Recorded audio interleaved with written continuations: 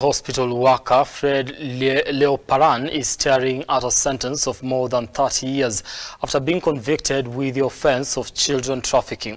Now, during the accused mitigation on Tuesday, Martina Swiga requested the Milimani Senior Principal Magistrate Esther Kibilu to be lenient, for he is a family man with children and a breadwinner, having lost his father at a tender age. Swiga further added that if the accused is given a non-custodial sentence, he will be able to reflect on his mistakes and be able to stand back in the society and support his family.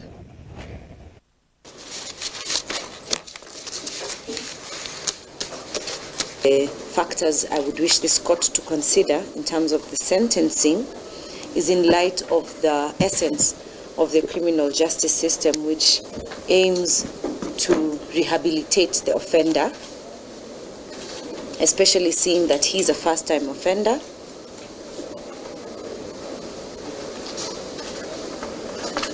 and also on restorative justice. Your Honor, the convict that is before you is a family man with young children depending on him.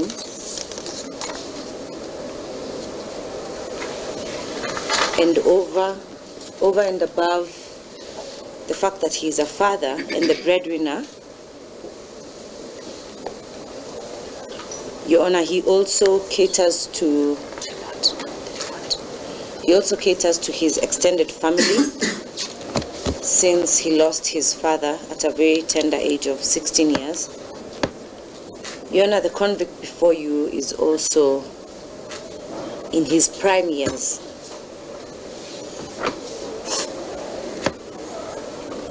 He is only 31 years old, which I believe is a prime age. And giving him a non-custodial sentence will enable him to reflect